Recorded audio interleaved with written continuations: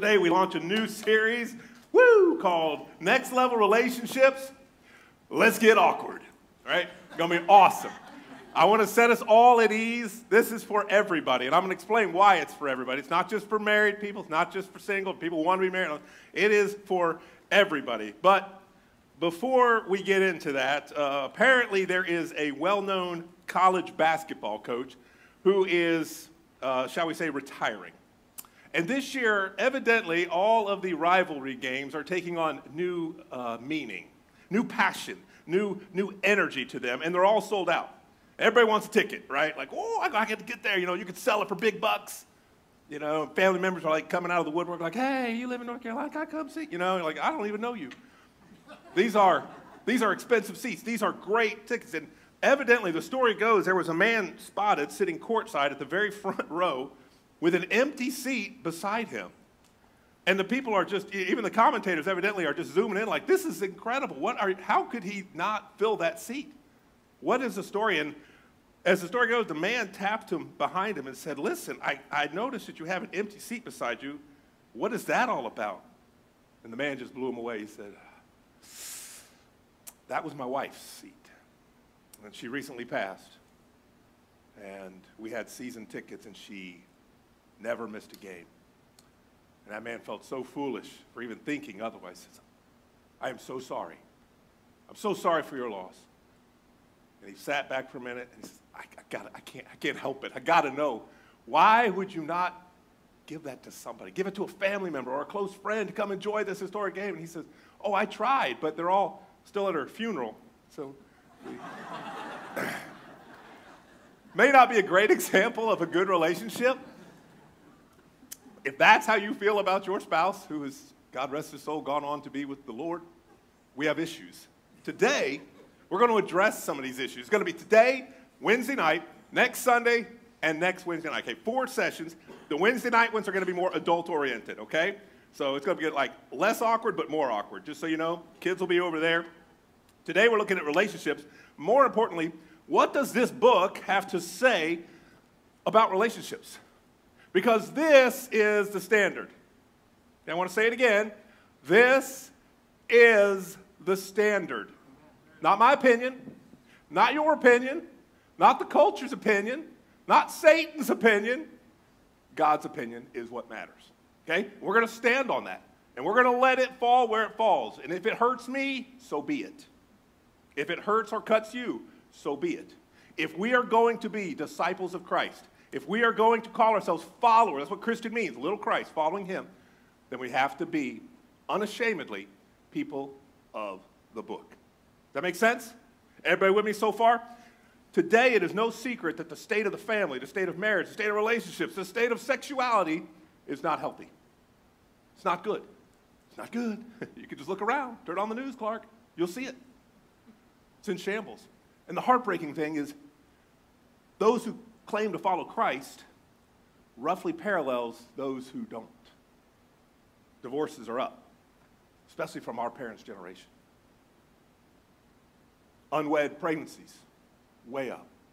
Broken homes, up. Cohabitation numbers, up. Children born out of wedlock to that, way up. Childbirths among married couples who follow the Lord are down. Now, that's the first mandate God gave us. Do you know that? He said, be fruitful and multiply. He was counting on us to be the ones who go forward, who spread the knowledge of the Savior. And the sobering part is even among professing believers, the state of marriage and the health of the family has now roughly mimicked secular culture as a whole. And that's not good. So the truth is, our opening truth is this. Many people have settled for something that is less than God's ideal. Several good people in my family, and probably in yours, have settled for something that is less than God's ideal. Okay? We're going to look at what God's ideal is. It doesn't mean they're bad, doesn't mean they're evil, but it does mean we have deviated from what God's holy standard. Okay? So if you're here today or you're listening online, you may feel like you have fallen short of God's standard. You probably have. Relax. We all have. It's okay. Hear me. I declare that you are in good company. This is a judgment-free zone. All right? I want you to hear that and relax. Only this book has the authority to judge. Okay? So everybody sit back, breathe easy. I see the nervousness on your face. It's not going to get that awkward today. All right, I'm saving that. This is the judgment, okay? So to start us off, I want to put something up. The goal of this series is simply this, to remind us all what God's standard is so that we can remember what we're aiming for. That makes sense? The goal of this whole series, even though it's a mini-series, is to know what this says, and this is the high holy standard. If you're shooting arrows, this is what you're going for, okay? That's the whole goal. It's not about my opinion, not about yours, not about what my family thinks or your family thinks. I am to the point, I want to be so committed to the Lord, I don't care what the world says. Don't you want that?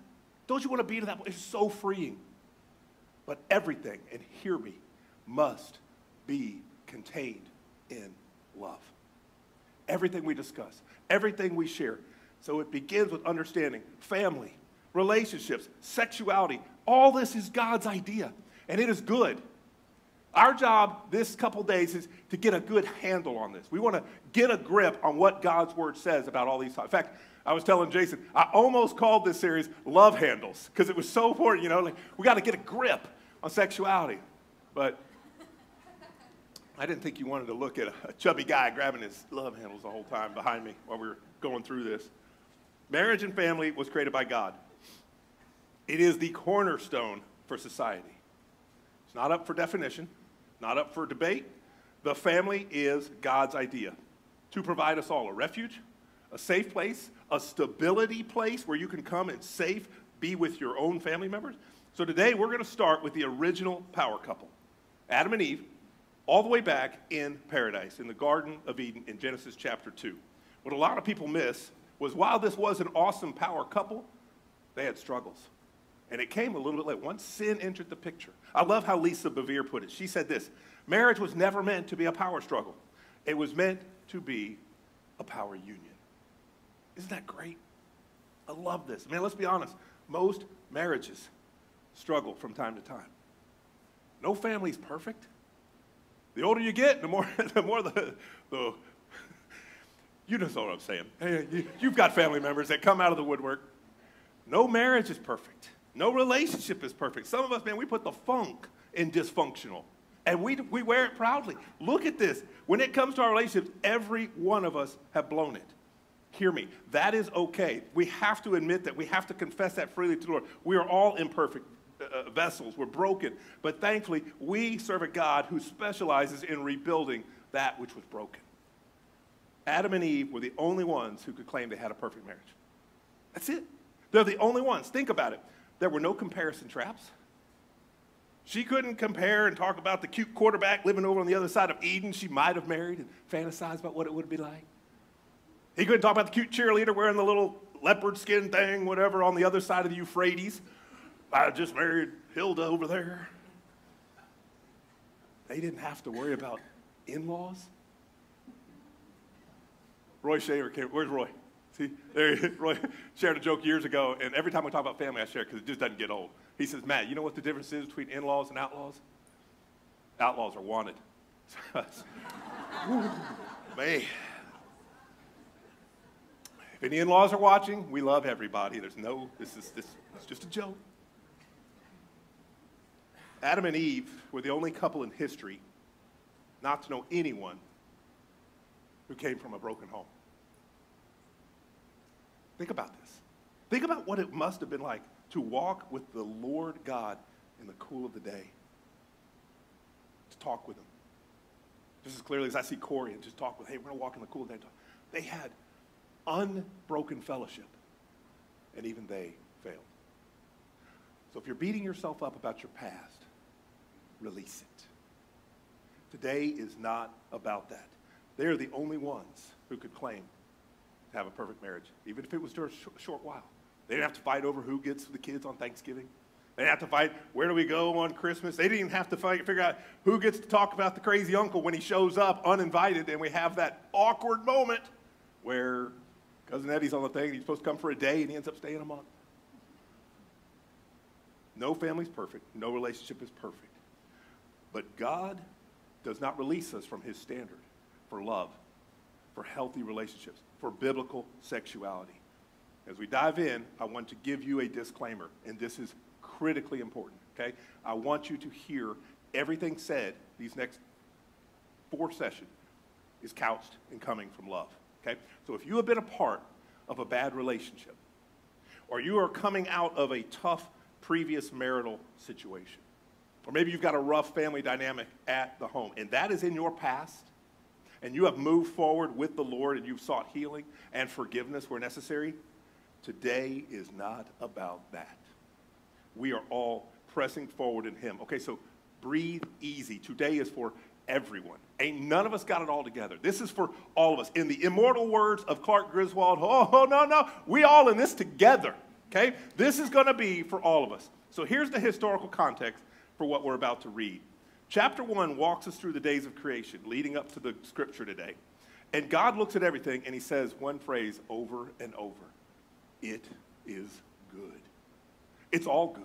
I made this, it's good. I made that, it's good. I made that, it's good, okay? So, if you're new to the faith, we're leading up to this. If you're checking out Christianity, here's what's happening to what we're about to read. The Lord God has created an absolutely gorgeous, perfect, Edenic paradise.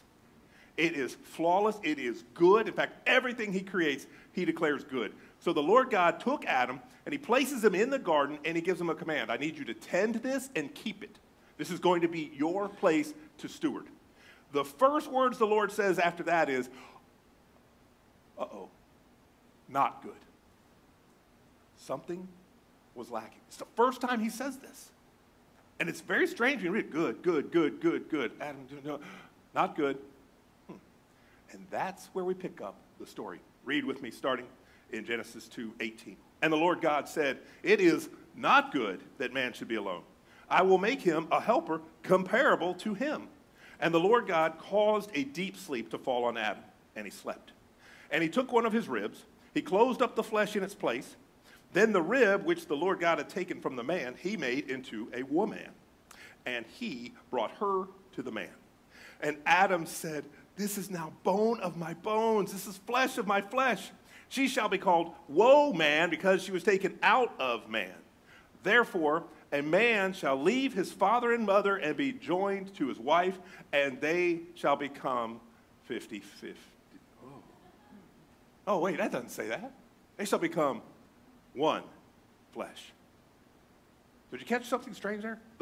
One of the whole reasons that God created Adam and Eve to be together was because Adam's aloneness, it wasn't good. His words, not mine. This is huge. This is a huge contrast to everything He set up to that. It's good, it's good, it's good. Everything's very good. And right here from the very beginning, we see this huge biblical truth.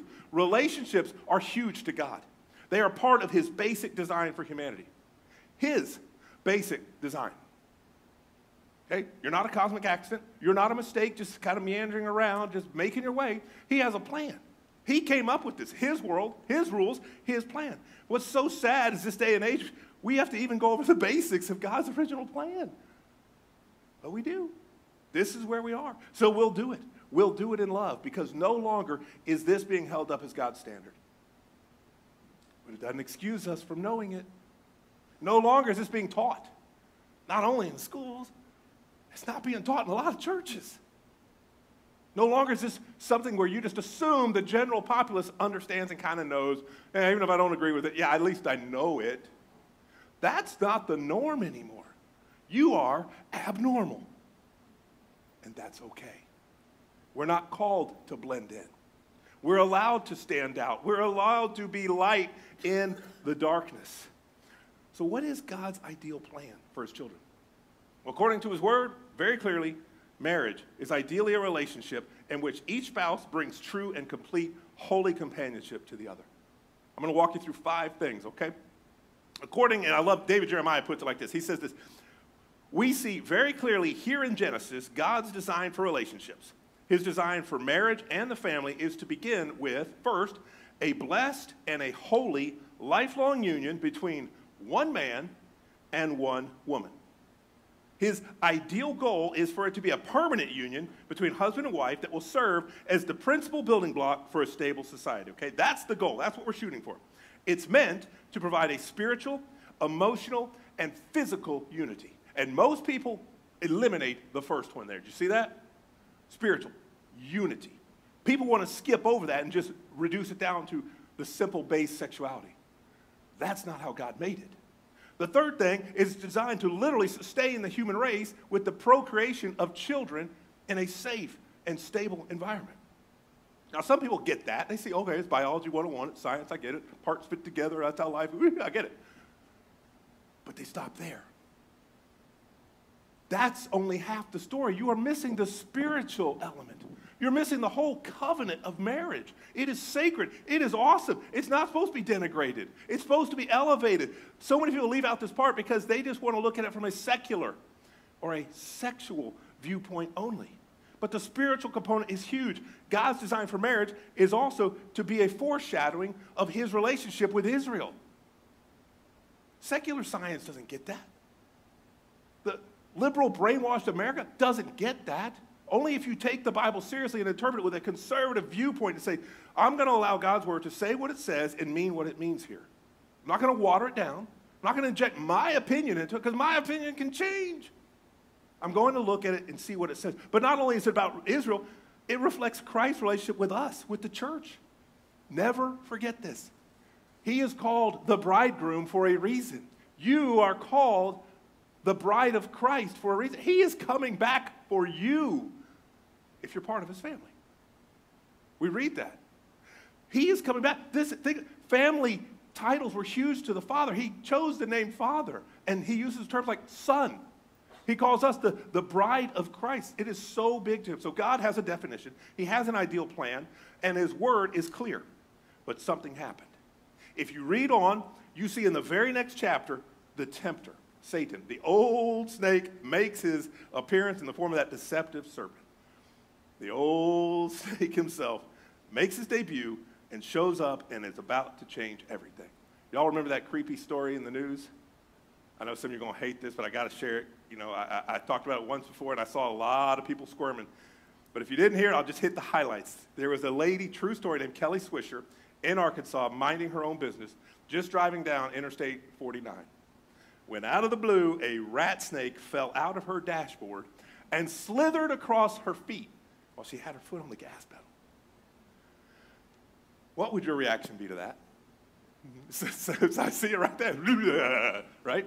It'd be my reaction if I pulled down the visor and 7 brown recluse spiders fell and just crawled over me, right? You would not be talking to me.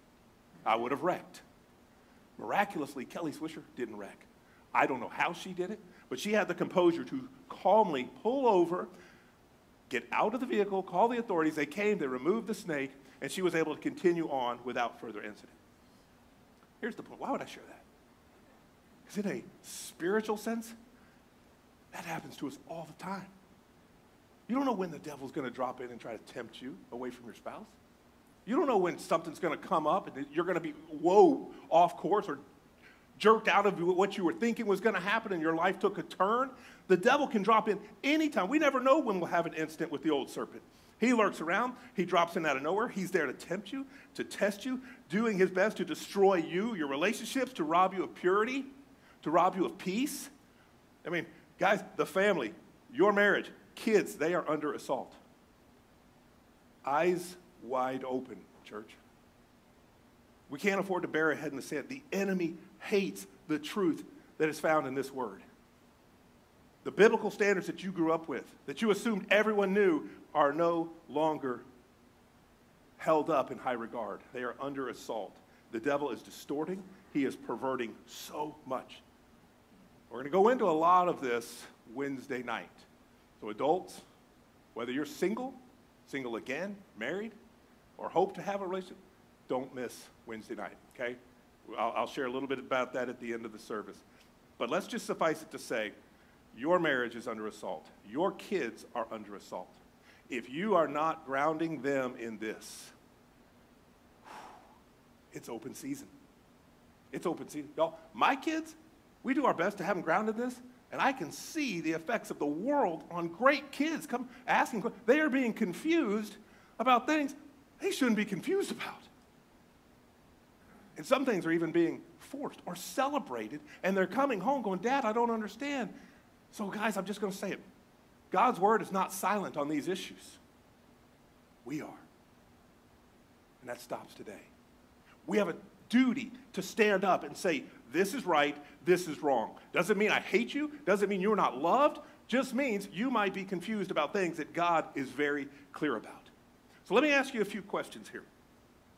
Can you, if you had to, correctly and biblically explain God's best for humanity? If somebody were to come up to you and say, hey, I'm confused, I'm hearing this, and I'm seeing that, and I'm reading that, and I saw that, what does God's word say? Could you succinctly, remember the elevator pitch, right? You get on the elevator, you got 30 seconds to tell the CEO your great idea that's going to save the company. By the time those doors open, you better have been able to succinctly share the deal. Can you do that? Can you lovingly and gently answer any questions that the next generation has? The ones that are growing up without any guardrails? Can you provide that stable and loving interaction, that conversation to point them to God's definition of a healthy marriage? Can you confidently and lovingly point to God's ideal standard when secular media is trying to say, that's not true, that's outdated, you're just, what a nerd? Can you? Well, I hope you can, because the world is out to rob you of truth, peace, purity, standard. I mean, it's incredible what I can't even imagine. If the Lord holds back his return, I can't even imagine what the next generation is going to face. It already makes my head spin. How about you?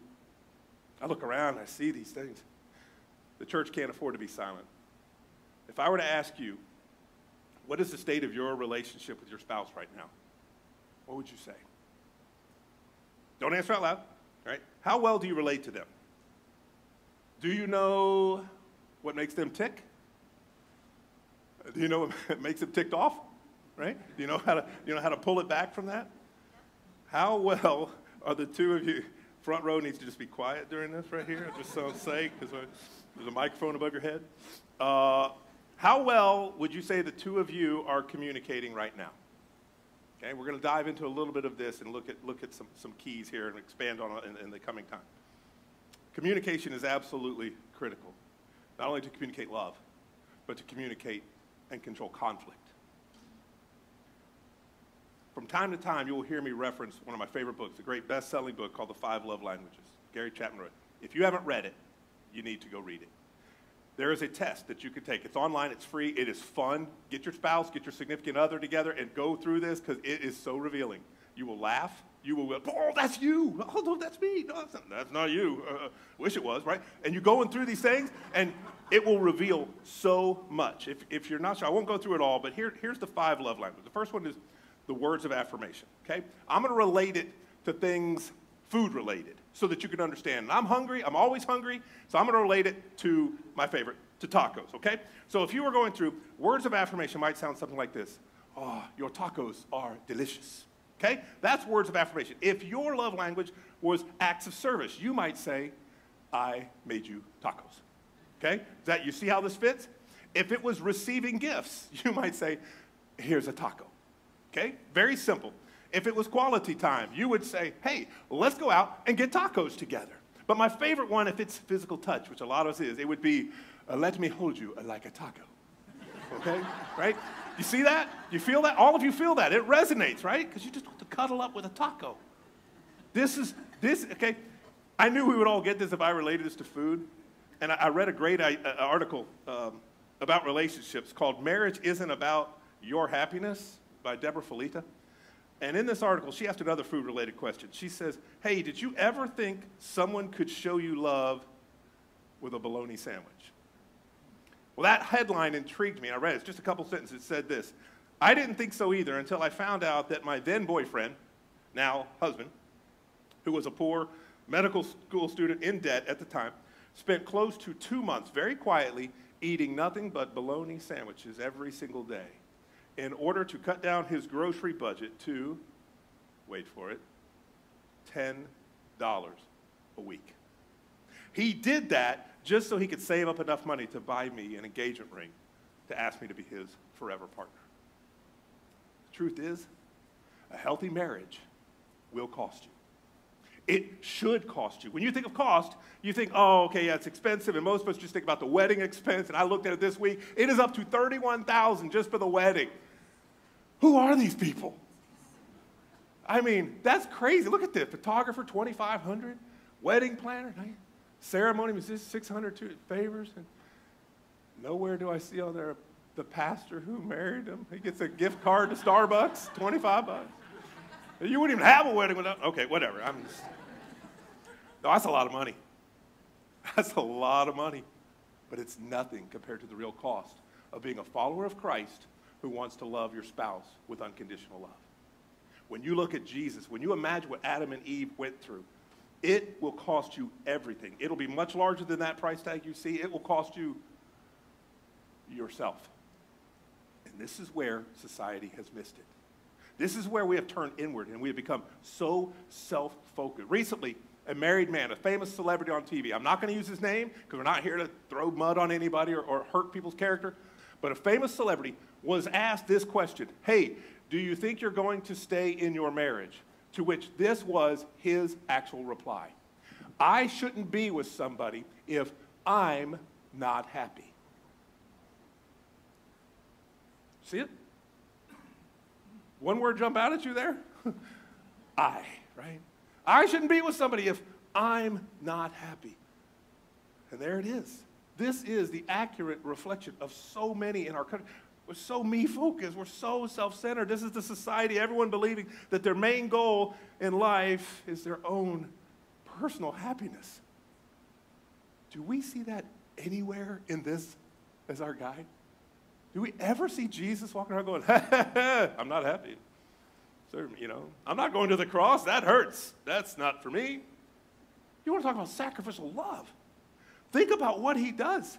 I mean, this is such a small, shallow, unbiblical way to live. If you are getting married and you have that as your main goal, to make yourself happy, you will be so disappointed.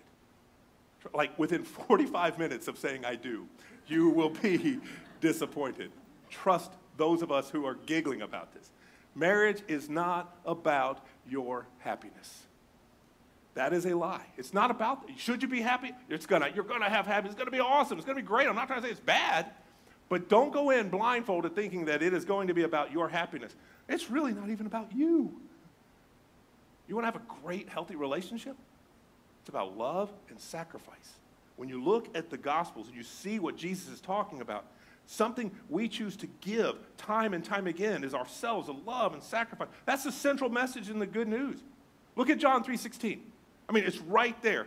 He declares to everyone, God so loved the world that he took. No, he gave. We see the word love and gave in the same sentence. This is the gospel. He gave his very most precious thing, his son. He didn't hold anything back. Man, you want to talk about sacrifice? That's not an accident, right? That's our example. So I got to ask, how are you doing loving your spouse like that? Yeah. If you're listening online, it's really quiet in here, right? Because this is our standard. Not me, not you, not your feelings. Oh, you know how I feel about feelings. Feelings. Change like the wind, man. I've heard it said that marriage will teach you more in 5 minutes about selfishness and selflessness than anything else. And it is so true. And maybe you found that in your own relationship, because at the heart of it, real love is about sacrifice. It's about giving of yourself in big ways and small ways. That's why a healthy marriage will cost you. All right, so pastor, what does that mean? What does that look like in everyday life? I love to break it down. I want to be practical. I want you to think about this in your own day-to-day. How does that look in real life? Well, for one thing, loving sacrificially is about offering forgiveness to somebody who has hurt you. Okay? Roll that around your head for a second. I had this happen to me just 24 hours ago. Somebody very close cut me deep.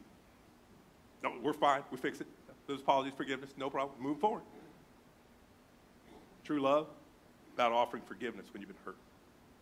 How else does it look? It's about giving your time when it's not convenient. Ugh, I hate that one. About giving my time? I can't get that back, man. I know I'm getting older. Y'all getting older too. Don't just look at me like, yeah, you are, right? It's about giving your time when it's not. It's about sharing your heart when you'd rather hold back. Men, right? You got to do it. It's about cleaning the kitchen or the bathrooms or the garage when it's your least favorite thing to do.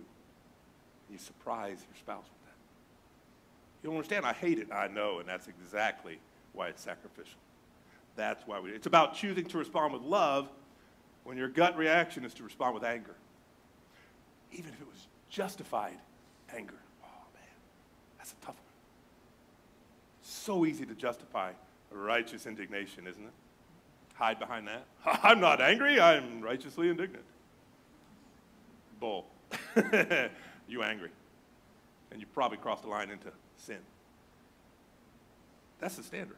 Sometimes it's not about talking, it's actually about offering a listening ear.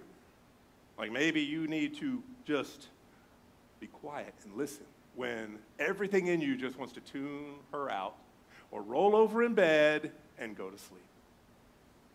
Or maybe you would just rather talk and talk and talk and explain and defend yourself. If you could just please stop talking, that would be great. It's not about giving your preferences over theirs. In fact, it's about giving up that last bite so that your spouse can enjoy it. I know, Milo, right? It's tough. True story. True story. Good friend of mine. I got to watch him go through the courtship ritual, find a fiance, and get married. And I loved hearing their dating stories. You know this person. I'm not mentioning any names. They're not in the room, okay? So don't be looking and pointing. They were out to eat several times. And the man in this relationship loved to cut off the best parts of his meal, slide them to the far side of the plate, and save them for last, okay? It was how he, in his mind, could choke down the broccoli and the junk and the salad, all that horrible stuff, so that he knew he had something great to look forward at the end. His fiance, who was just getting to know him, would see that sitting there, and take her fork, and would just, oh, what's that? Assuming he's leaving it because he can't get to it, right? Men are from Venus and Mars, right? We're just totally. Finally, after like the third date, he just puts his fork down and says, why did you do that? Stop it. Well, stop what? He said, I was trying to help you. He said, I am saving that for my finale. That is what I'm looking for. I'm looking to it. And every time you do it, a little piece of my soul dies, right? It's like, you just took the only bite of tiramisu that was going to get me through broccoli, you know? I don't think this marriage is going to work. Right? It's about giving up the last bite of tiramisu so your spouse can enjoy it, even if you look with a tear in your eye as they eat it. It's about giving up that hand massage that you feel great about so that you can give a painful back massage to your spouse because they always say, harder, harder, and it hurts. And now you got to go back to your chiropractor and get everything adjusted. Right? Sacrifice. It's about putting someone else's needs and desires before you. Man, I could go on and on, but it always ends with this same magic formula. You ready? 3 words, write this down. We before me. Okay? We before me. And if you really want to take it to the next level, you'll get to the point where it's thee before we. Think of it as a triangle. The Lord's here, you're here, your spouse is here. You want to go closer together? Grow closer to him. And you'll find yourself together. It's God's standard. This is what, y'all, a healthy marriage, it should cost you. It will cost you. So we're going to pray about that today, okay? We're going to end a little early because we got a little surprise at the end that I want to share and let Missy share some neat stuff. I'm going to call our musicians up. As they get in place, I want to close with this. With eyes wide open, we have to realize the world despises the sacrificial side of love. They will constantly tell you it is about you. The culture will tell you, you strive for control, you take the upper hand in your relationship, but that's not what God says. They will tell you if it feels good, do what feels right, don't tolerate anything else. They will fool us into thinking that love is about doing what makes us happy. And the second we feel anything less than happy, you will see some encouragement. You might have made a bad choice. Why don't you just bail? Why don't you abandon ship? Why don't you stop investing? Why don't you give up on love? Okay? That's what the culture says. As we pray in just a moment, and as we see Wednesday and Sunday and next Wednesday, the culture is wrong. Here is your challenge. When you come up with things this week, I want you to notice if you choose Christ over the culture. Okay? This is the filter we are going to look at for the remainder of the series. Christ says the more we give, the better we become. Scripture teaches us real love isn't self-seeking. It's always about the other person. It's always about the Lord. It's always about sacrifice. It should cost you more and more, again and again. If it's not, your assignment is to look within this week till we meet again and say, is this about me? Have I been putting their needs first, or has this really been about me? Have I just been so blinded that I've just done what everybody's doing, focusing on me? The problem with that is, it's not what Jesus modeled. Real love is 100% worth any sacrifice. There is good news coming. For those of you, if you're struggling, there is a Redeemer who specializes in restoring things that are broken. If you're on the precipice, you're in a relationship, you have a chance to start it off with amazing guardrails that keep you right in the center of his will and will save you so much heartache. There's a lot of people older that are nodding right now. We could go back and change the things. We had the courage to let this be our guide. So today, when we pray, we open up the altar. If you're new here, we don't bother you. It's not like the crowd of people is going to descend on you and say, what are you praying for? Just a quiet time between you and the Lord. You want to kneel. You want to pray for your marriage. Maybe you want to pray for your spouse or your kids or your future kids or grandkids or that person that God has not yet revealed but may be in the wings. This is your time. Maybe you want to make right where you are standing. Maybe you want to make that an altar. Maybe you want to kneel right where you are, or you want to sing and just worship one more time and thank God for the blessings that he's shown us when he was willing to lay down his own life. Because greater love has no man than those who lay down a life for another. Love is about sacrifice. Let me pray for you, and then we'll open the altar. God, I thank you for your divine presence in this place. I thank you for your amazing example. I thank you for your word that is so timeless and powerful and is just written for today's headlines. Thank you, thank you, thank you. God, would you speak to us in these moments? We lay our cares at your feet because your word says we could. We could cast our anxieties on you because you care for us. So receive us, Lord. We open our hearts. Holy Spirit, speak to us now. In Jesus' name. Let's stand together. The altar will be open. The words will be on the screen. Just be obedient to whatever God's laying on your heart.